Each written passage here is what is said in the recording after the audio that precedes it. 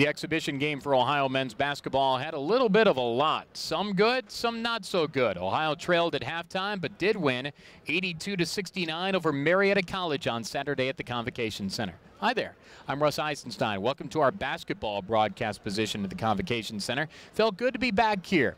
And Ohio was down by double digits in the first half, but did wrestle back to get down by 3 at the break. Got up by double digits kind of midway through the second half and closed strongly to win by 13. It was a troublesome start. Marietta played pretty well. Got to give the D3 Pioneers a great deal of credit for what they did in the ballgame. They're picked second to the OAC. They went to the NCAA tournament 2 years ago. They had 19 wins last year. They had 20 wins the year prior to that. So they're a good program, and you can imagine that they were all jacked up to come inside the Convocation Center to play this game. And to their credit, they came out of the gate strongly. They held the lead for a bulk of the first half. Ohio did have a couple of leads very early on, but the Pioneers were up by double figures a couple of times through the first 20 minutes. Ohio did whittle that down to just 3 at the halftime break. Ohio did outscore them 45-29 in the second half. The Bobcats had 5 in double figures, led by Maurice Endor. He had 18 points and 9 boards. 3 had 15. Bean Willis, Stevie Taylor, and Treg Setti. Setti added 8 rebounds, did turn the ball over 3 times in 24 minutes. Mike Laster was impressive in his first run as a Cat.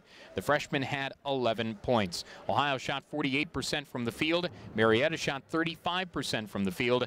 Ohio from 3 today, 6 of 24. Marietta 10 of 36. Ohio did outboard the Pioneers 47-42. So a little not so good, a little bit more good, and thus the 13-point win. Up next is the opener, 7 days from the win over Marietta against Appalachian State, a ball club that was in the SoCon. And much like their football program, the Mountaineers have moved over to the Sun Belt. They're picked near the bottom of that league, trying to improve their stature in what is a pretty good league. Louisiana Lafayette, of course, has been to the NCAA tournament from that league before. Western Kentucky has made the jump over to Conference USA, so a little different dynamic. And now with Appalachian State and Georgia Southern in that league changes its complexion just a bit.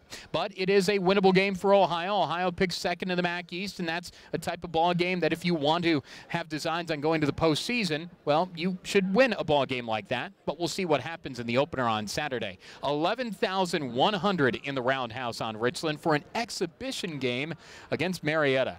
How awesome is that? How many can we get in here for a game that really counts in the win and loss column? We'll find out on Saturday. Tickets still available on OhioBobcats.com. In the books for the Cats, you can paint it green and white. All Ohio in the opener, 82-69 over Marietta. That's our recap. That's driven by Don Wood Toyota of Athens. See them on the web on donwoodtoyota.com. Now for Tanner Smith, I'm Russ Eisenstein, and yes, this is Bobcat TV.